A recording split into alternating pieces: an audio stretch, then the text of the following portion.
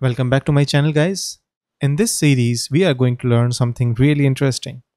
We are going to see how we can create reports using Google's Data Studio. And to do that, we are going to create data in a database, and then using Laravel, we will send the data to Google Sheets using the Google Sheets API. And in the end, we will use that Google Sheet data to use as a data source inside Google Data Studio and create these kinds of wonderful reports for any kind of project that we are in. So what are we going to touch?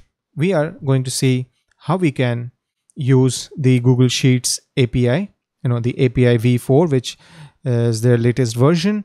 We will use a mock database.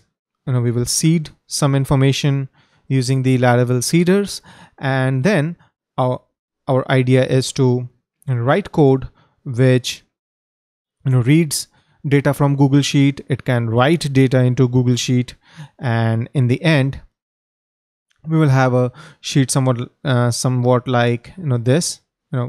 This is what we are finally going to create, a Google Sheet with around 40,020 records, and that same record is going to be supplied as a source of data for this report which we have just created. If you feel this is interesting, just dive in and we will see how we start from a very clean Laravel instance to this entire setup of reports in Google Data Studio.